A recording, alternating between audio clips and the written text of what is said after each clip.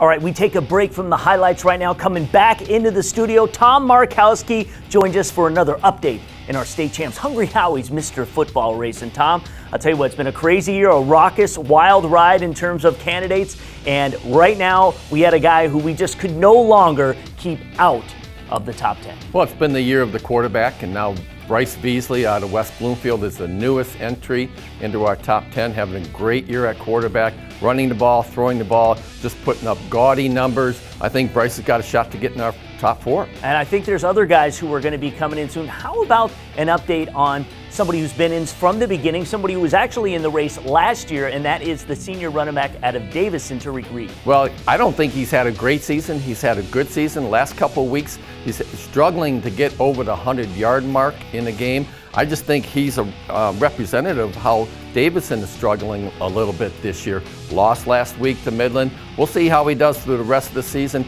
Really not a great year for running backs. Interesting how this race evolves. Some years we're a heavy running back. This year it seems like quarterback. We'll see how things shake out. One note I want to tell you is that we will freeze this race following the 9th week. So following the regular season, that is when we will have our top 10 for the playoffs. And then, of course, we'll choose our champion later. So keep voting at statechampsnetwork.com.